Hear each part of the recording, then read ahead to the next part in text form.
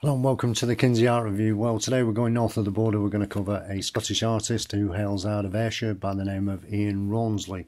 What a great artist. This is a very sort of energetic, very moody. I mean, you're looking at a picture now. It's just the way the paint's put on the canvas. These are the coastline up there.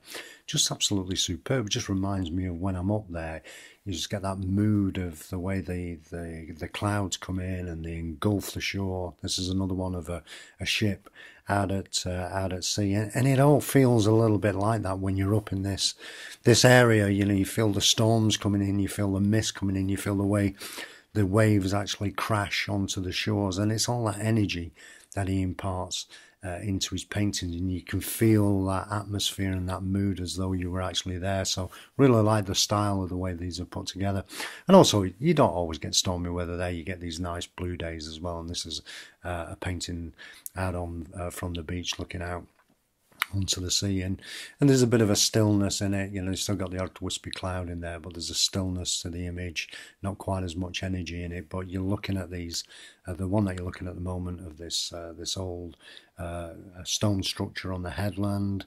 You just look at the way the sun breaks through the clouds. They're very impressionistic in the way they're put together. You know, using a palette knife, getting that atmosphere and that feeling into the paintings. The same one now as you're looking out to sea, and you can see, you just feel as though the water's rolling in. It's just the way he uses his palette knife and the way he uses the paint to pull across the canvas to bring that mood on. You're looking over to the lighthouse now. Once again, it's one of those flat light days. You know, photographers call them flat light days and videographers flat light days, but he's managing to grab a tone and an image and a feel out of even those days. You know, it adds to the atmosphere and the ambience of what he's doing. It. You can see it again here on this one.